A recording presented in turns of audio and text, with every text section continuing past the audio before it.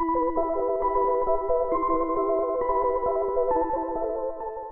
guys, I wanted to talk about Harvest Home. Unfortunately, the library that I borrowed it from, they put a sticker on it so it covers up a lot of the front. But this book is something that I got because I enjoyed the other, and this one is much more of a slow burn. It was written after the other. I don't think I'll be reading it again. I would read the other again. That one was so good. This one I'm kind of indifferent toward, and it felt predictable, and I don't know if that's because of the tropes that have become commonplace now. I don't think they were that well known in the 70s maybe, and so this felt more shocking. But a family, Ned, Beth, and their daughter Kate, moved to this idyllic, slow-paced country house where the entire town is tiny, very familiar with each other, everyone knows each other. It's kind of like a Mayberry situation, and they grow corn. They worship corn. They, like, everything revolves around corn and the harvest, and they preserve the old way of doing things. They don't like modernization, which is exactly what Ned and Beth are looking for, having grown tired of the city. You know, the common story of city folk who get disenfranchised and then they move to the country, and then the country turns on them because they are not of the country. So Ned and Beth have made some friends. The town seems to have embraced them, as long as they go along with the old customs, and they are not trying to change the ways of the old town. There's a character in there called Jack Stump. He stumbles upon something bad and he gets his tongue cut out. There are some pagan elements. There's a corn goddess. The women are in charge.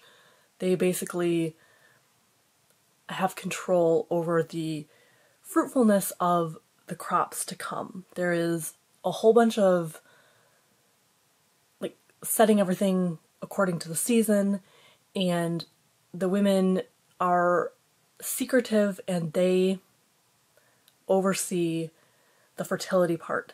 And they have a ritual, which is basically an orgy in the woods, where the harvest lord, who has been chosen and has reigned for 7 years, he gets slaughtered after impregnating one of the women in a ritualistic sex scene. And in this, Ned has discovered all of this, of course, at the last minute, you know, right when it's going to happen. He's put all the pieces together. He goes out to the area where it's supposed to happen, where no men are allowed. No men are allowed to see this. Bad things have happened in the past. His neighbor has no eyes in his eye sockets because he one time wanted to see. He went out there, he was discovered, and the women gouged his eyes out. Now, it's implied. He didn't really explicitly tell Ned that that's what happened, but he pretty much said it, even though he didn't exactly say it. And Ned still goes along because Ned's like, I won't get caught, you know. And he goes out there, he hides from the women. They go through this whole ritual, and there is a secret guest, and you're already starting to put the pieces together. It's either his wife or his child, one of the two. One of the women will be offered up to have sex with this harvest lord, and it ends up being his wife, Beth.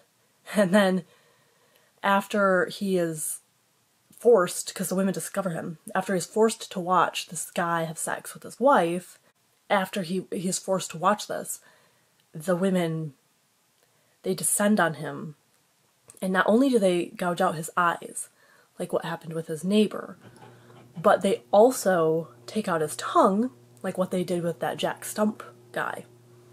So he gets, oh my god, the complete ruination of this man is just devastating. So he sits in the, and I thought it was predictable. I knew his eyes were coming out, and then I kind of suspected the tongue as well. I haven't found anywhere that says that he lost his tongue, but it says in this book, quote, "I made no reply, for I could not. It was as Robert had suggested. Some tragedies were unspeakable. I would never speak again." So, he has no tongue. Like, that is fucked up.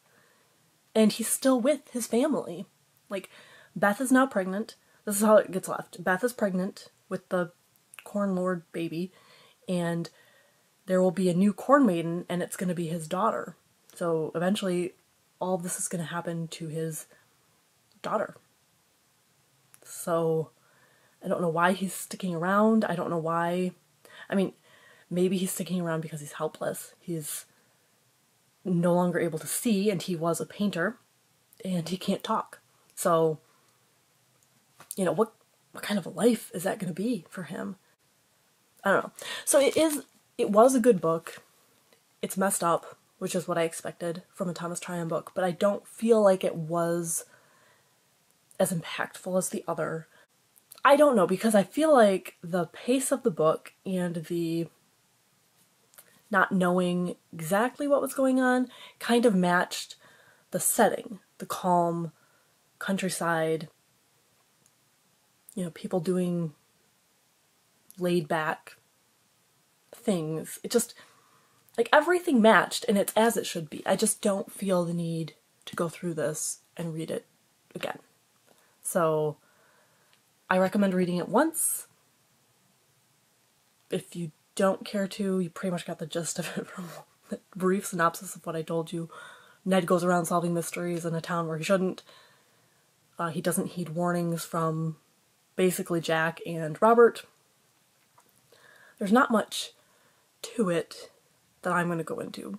You know, I don't need to go too far into it, but yep, that's it. Have a spooky day.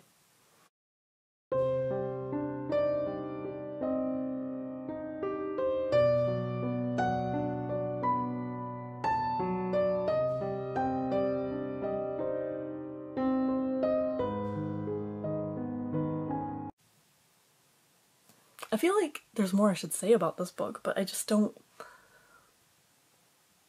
I don't know, it's not... It's fine. It's a fine book. I'm glad I read it. I don't need to own it.